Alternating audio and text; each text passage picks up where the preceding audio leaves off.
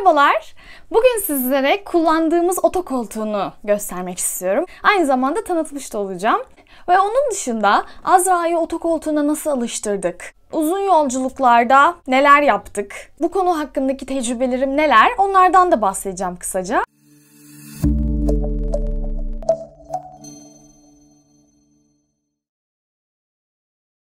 Evet arkadaşlar, biz bundan tam 2-2,5 ay önce Yoyko marka oto koltuğu satın aldık. Neden Yoyko aldık? Öncelikle onu anlatayım. Arkadaşlar biz inanılmaz araştırdık ve bu araştırmalarımızın sonucunda Yoyko'ya karar verdik. Gerçekten oto koltuğu konusu da dipsiz bir kuyu. Araştır bitmeyen bir konu. Yani bir bebek arabası gibi, bebek beşiği kadar önemli bir araç.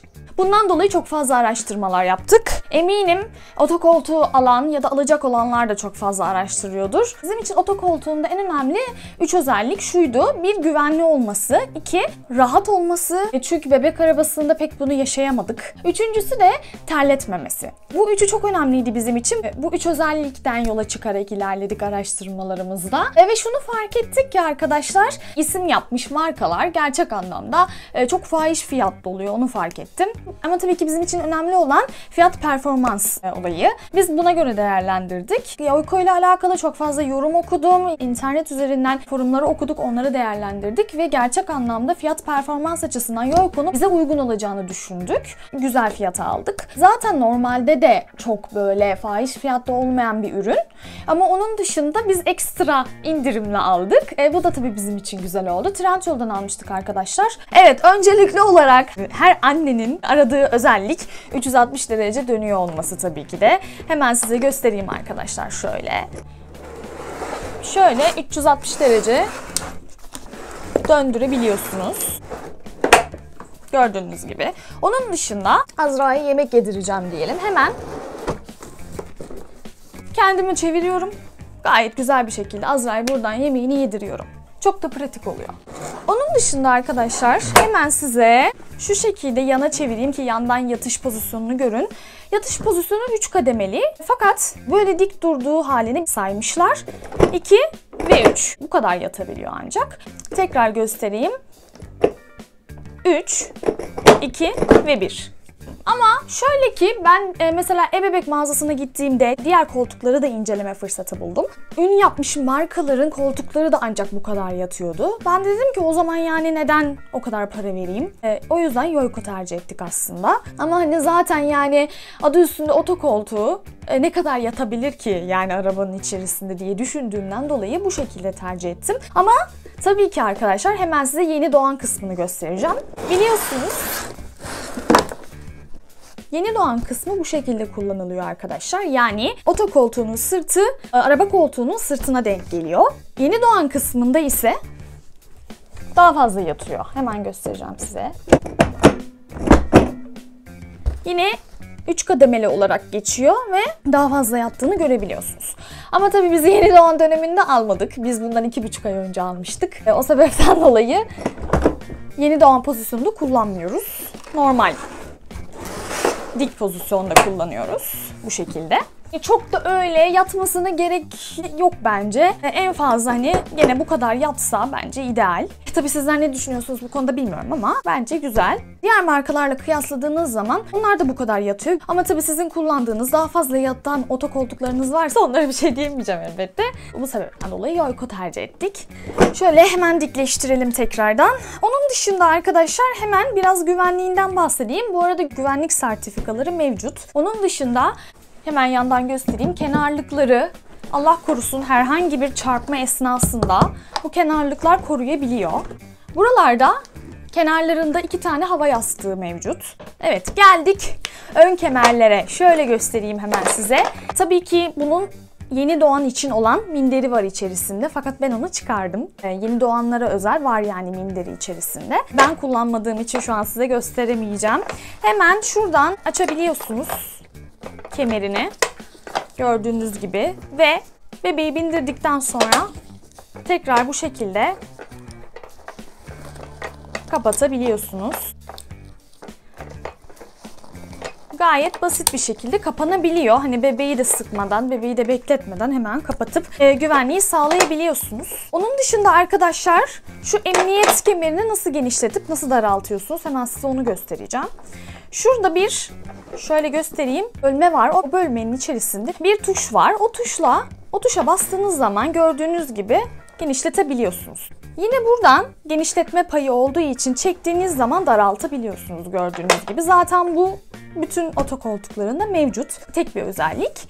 Onun dışında arkadaşlar şöyle gördüğünüz gibi kumaşı terletmiyor. En önemli özelliği benim için tabii ki de. Kumaşının terletmemesi tercih etme sebeplerimden oldu. Hava alan bir kumaşı var. Şu yuvarlaklar hava almasını sağlıyor. Biz mesela buradan 2,5 saatlik yolculuğa gittik. 2,5 saat hiç kalkmadan oturdu Azra ve terleme yapmamıştı yani. Bu beni çok mutlu etti. Benim aklımdaki tek soru buydu. Acaba terleyecek mi diye. Terleme olmadı. Ve çok mutlu oldum tabii. Tabii bilemiyorum 2,5 saat sonrasında ne olur? Hani biz 2,5 saate kadar tecrübe edebildik. Yani zaten 2,5 saat devam etmişsek bir yola küçük küçük molalar verilebilir diye düşünüyorum. Çünkü bu terleme olayından gerçekten çok muzdaribiz. Yani bebek arabasında inanılmaz terliyordu. Ayrıca bir yastık yaptırmak zorunda kalmıştım ben pusetinin içerisine. Onun dışında rahatlık konusunda da bebek arabasında pek rahat edemedi açıkçası. Hiç sevmedi diyebilirim. Yani 5,5 aylıkken arabaya binerken ağlamaya başlıyordu. Hiç binmek istemiyordu. Hala daha öyle. Şu an zaten yürüdüğü için artık hiç binmiyor bebek arabasına. O yüzden hani rahat olmasını çok istemiştim ben oto koltuğunun ve inanılmaz rahat. Mesela şu an ben videoyu çekmek için eve getirdik oto koltuğunu. Koştura koştura geldi ve oturmak istedi. İşte oturttuk, hatta kemerini bağladık filan. Ben indirdim hani videoyu çekmek için. Ağlamaya başladı, oturacağım illa diye. Yani gerçekten sevdi oto koltuğunu. Bu bizi çok mutlu etti tabii. Onun dışında arkadaşlar gördüğünüz gibi oradan gözüküyordur umarım. Kenarları deri.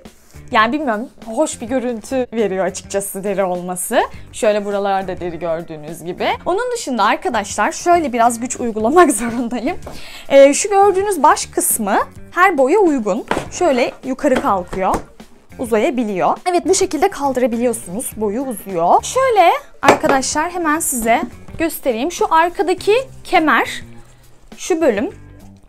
Gördüğünüz gibi bu kancayı arabanın arka kısmına bağlayabiliyorsunuz. Oraya bağlayıp daha da sağlam hale getirebiliyorsunuz oto koltuğunu. Da hemen İSOFİX'lerini göstermek istiyorum size arkadaşlar.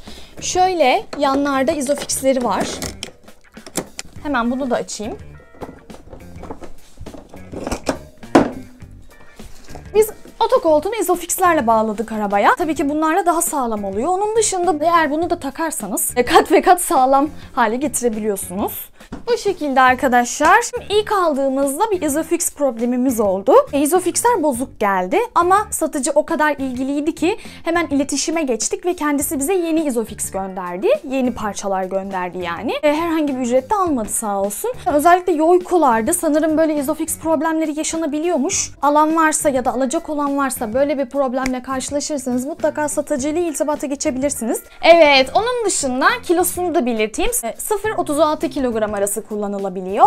9 kiloya kadar yeni doğan kısmını kullanıyorsunuz. 9 kilodan sonra artık çocuk pozisyonuna getirebiliyorsunuz. Yani düz hale getirebiliyorsunuz. Onun dışında arkadaşlar şöyle bir güneşlik hediyesi geldi yanında. Onu da buraya takıyorsunuz. Şuradan şöyle arkasında bir bölüm var. Oradan emniyet kemerine geçirebiliyorsunuz. Fakat ben tam olarak anlamadım nasıl geçirildiğini. Bunu eşim yapabiliyor. Kenarlarında lastikler var. Lastiklerden hemen buradan oto koltuğuna geçirebiliyorsunuz bunu bu şekilde. Yani hediye etmiş olmaları tabii ki çok hoşumuza gitti. Yine yüzünü koruyor güneşten, öyle söyleyebilirim. O yüzden işimize yaradı yani. Bu şekilde 360 derece dönebiliyor demiştim. 3 kademeli yatış pozisyonu var ama yeni doğan kısmında daha fazla yatıyor tabii ki. Bu yatış kademeleri bize yetiyor açıkçası şu anda. Onun dışında terletmez, hava aldıran kumaşı var. Başlığı yükseliyor, boyu uzadığı zaman kullanılabiliyor. Kumaşı deriden. Hava yastıkları mevcut, kenarlıkları mevcut. Herhangi bir çarpmaya karşı sağlam bir oto koltuğu. Birkaç tane daha rengi var galiba ama bizim aklımızda siyah renk vardı, o yüzden bunu tercih ettik.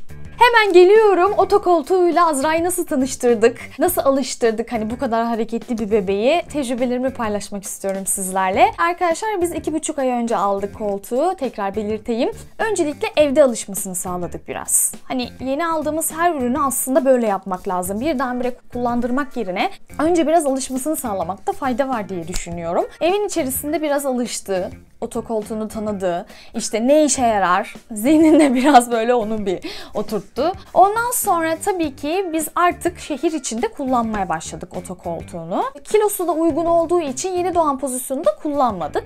Diğer türlü düz pozisyonda kullanmaya başladık direkt. Öyle olunca tabii ki arabanın içerisinde direkt karşı tarafa bakmak çok hoşuna gitti Azra'nın. Aynı şekilde camdan dışarıya bakmak da çok hoşuna gitti. Şehir içinde işte gezdirmeye başladık. Kısa mesafede gitmeye başladık öncelikle. Tabii ki bindirir bindirmez yani hemen hop oturmadı. Ağlamalar başladı, işte al beni demeler başladı. Fakat bizim elimizde güzel bir kozumuz vardı. Öncelikle arkadaşlar Azra'nın çok sevdiği şarkılar var. Arabada bunları dinletmeye başladık. Mesela Cocomelon diye bir kanal var. Bilirsiniz belki, dinletenler elbette vardır. Cocomelon dinlemeye bayılıyor Azra. Baby Shark. İşte Bones Petrol diye bir kanal var mesela. Oradan şarkılar dinlemeyi çok seviyor. Bunları teker teker açmaya başladık arabanın içerisinde ve dinlerken sakin bir şekilde durulmaya başladı. Böyle böyle derken alışmaya başladı tabii ki. Sevdiği tüm şarkıları teker teker açıyorduk. Tabii ki varacağımız yere bu zamana kadar varıyorduk. Onun dışında bağlanmayı hiç sevmeyen bir bebek. Emniyet kemeri takmayı hiç sevmeyen bir bebek. Bebek arabasında da bunu çokça yaşıyorduk zaten, bu sıkıntıyı. Ama bu sefer bebek arabasında verdiğim tavizi vermemeye karar verdim. Tabii ki yıpratmayacak şekilde, tabii ki çok fazla ağlatmayacak şekilde taviz vermedim. Öncelikle hemen kucağıma almadım. Çünkü otomobil, yani arabanın içi çok farklı bir olay arkadaşlar. Yani herhangi bir kazaya meyil vermemek adına taviz vermek istemedim. Çünkü gerçekten kucağımda dursun hiç istemiyordum yani. Buna alışmak zorundasın sinyalini en başından verdim açıkçası. Hiçbir zaman kucağıma almadım. Dediğim gibi şarkılarla sakinleştirdik. Ne bileyim, eline kraker verdik. İşte sevdiği böyle bisküvilerden verdik. Meyveler verdim eline yesin diye. Onlar sakinleştirdi. Çünkü sevdiği şeyleri yaptık genellikle oturduğu zaman. Bunlar alışmasını sağladı arkadaşlar. 1 ay geçti, bir tık daha alışmıştı. 2 ay geçti, daha fazla alışmıştı ve ondan sonra biz 2,5 saatlik bir uzun yol yaptık. Bu 2,5 saatlik yolda neler yaşadık? Öncelikle uyku saatine denk getirmeniz çok önemli bu konuda. Size tavsiyem. Biz uyku saatine denk getirdik ve ilk bir yarım saat tabii ki uyumadı. Şarkılar dinledi. Güzel güzel dışarıyı izledi. Ardından uykuya daldı. Yollarda engebeli. Engebeli olunca bir oraya bir oraya sallanmaya başladı. Bu onu rahatsız etti birazcık. Ama ilk tecrübe olduğu için yavaş yavaş alışacak diye düşünüyorum. Biraz uyanmalar oldu ama sonra tekrar geri daldı uykuya. Uykusunu da gerçekleştirdikten sonra zaten geriye 1 saatimiz falan kalmıştı. O 1 saati de ben nasıl geçirdim? Karnı acıkmıştı, artık ağlamaya başladı iyice. Ben hemen koltuğunu çevirdim ve yemeğini yedirdim bu pozisyonda. Yemeğini yedirdikten sonra asla kucağıma almadım tekrardan. Şarkılar dinlemeye devam ettik. İşte aparatif bir şeyler vermeye devam ettim. Yanıma aldığım oyuncakları vardı mesela, onları vermeye başladım. İşte kitap okumayı çok sever Azra mesela. Kitap okudum ona. Gözden geçirdik. Derken gideceğimiz yere vardık sağ salim. Bu şekilde arkadaşlar. Benim tecrübem bu oldu. Tabii ki daha uzun yolculuklarımız olacaktır ileride. Alışması için bunu yaptık tabii ki. Zaten İzmir'e sürekli gidip geliyoruz. İşte bu pandemi girdiği için araya biraz es verdik ama hani buna alışmak zorundaydı. Çünkü asla kucağıma almak istemiyorum arabanın içerisinde ve dediğim gibi hani taviz vermedim bu konuda. Bebeğinizin sevdiği şarkılar varsa, yemeği sevdiği şeyler, atıştırmalıklar varsa, sevdiği oyuncaklar varsa, özellikle hani ne seviyorsa hepsini deneyebilirsiniz arabanın içerisinde.